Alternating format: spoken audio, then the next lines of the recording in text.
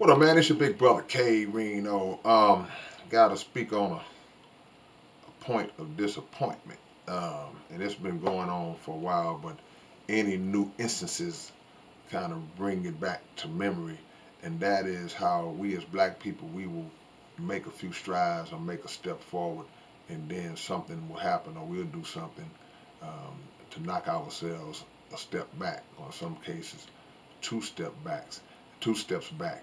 And what that does, it just puts us in a position where it's very hard to advance the way that we need to advance and the way that we know we have the potential to advance. And but what it also does, it slaps in the face the accomplishments of those who have come before us and those who are currently among us who have dedicated their entire lives to our advancement, to getting us from under the foot of oppression, from getting us under the foot of racism and under the foot of a lot of the pitfalls that we've suffered, and getting us from under the foot of our own internal and personal and problems that we inflict upon ourselves. So I was looking at, well, hearing about, not looking at, but I had heard about, I was told about uh, the 5 black officers who murdered the brother, and I was so disappointed to hear that had happened like that, because what it did was it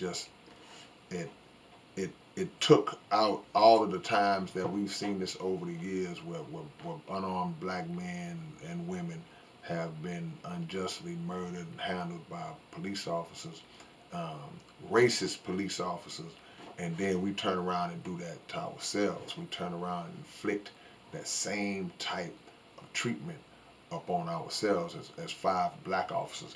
And it always upsets me more when you see things like that happen. I don't care black, white, or otherwise, but when you see it happen and there's a group of officers carrying out these kind of acts and not one has it in them to just stop it or make the other one stop it or even attempt to make the other one stop it. And we've seen occasions where it's happened, but not enough. And usually by the time it's all said and done, the person who's being brutalized is no longer with us. And so to look at that and know that that act was carried out so maliciously, when again you got a man who was of no threat, no threat. There was nothing that he was able to do. He was of no threat, and now he's been murdered. And it's weird because, you know, when you see black police officers do this type of stuff, you're not going to get the same type of protection that the white police officers would get or have gotten historically when they've committed these kind of acts. You're not going to get that. Not that you deserve it, but you're not going to get it. So you're basically going to be treated like if you were just the average Joe on the street and 5 of y'all jumped on somebody and beat him to death and murdered him. You're going to get that same treatment. Blue lives ain't going to matter when it comes to 5 black officers doing what you did. And it's sad for that family, because that's the most important thing, the person who lost their life. You know, my video right now is mainly just to speak on how, as a collective, it's very hard to make progress when things keep happening among us to knock us back. And that's not to say for anybody to get discouraged in terms of, well, I'm just why I don't try no more. That's why. No, that's not what it's to say. It's just to be aware of those the best you can who are wearing those kind of hats that don't seem to care about us as a people and our advancement. They just are doing what they do for whatever reason.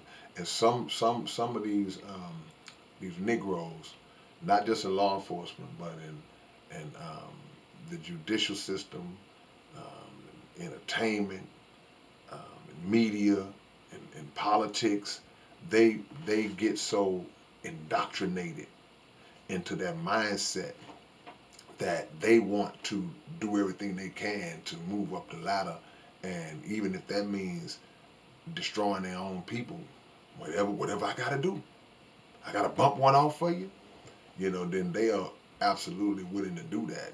Selling out don't just come in the form of doing something for money.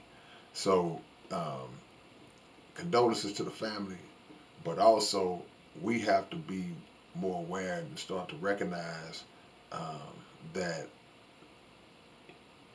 we can be and have been at times our worst enemy.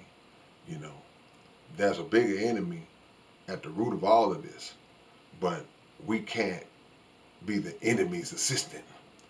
Now you got the teacher in the class and you got the teacher's assistant. You got the doctor, the surgeon, and you got an assistant, the dental assistant. Nah, we are the oppressor's assistant. And it's going to be hard to get to where we're trying to get to, and all of the work that those who are putting their time in to get us there keeps getting semi-canceled out here and there because of the actions of a self-hating few. So let's keep that in mind as we move forward, man. It's your big brother K-Rino. Y'all go tune into the Underground Dialogue podcast. That's our other channel with our podcast on there, and go check us out. All right, peace.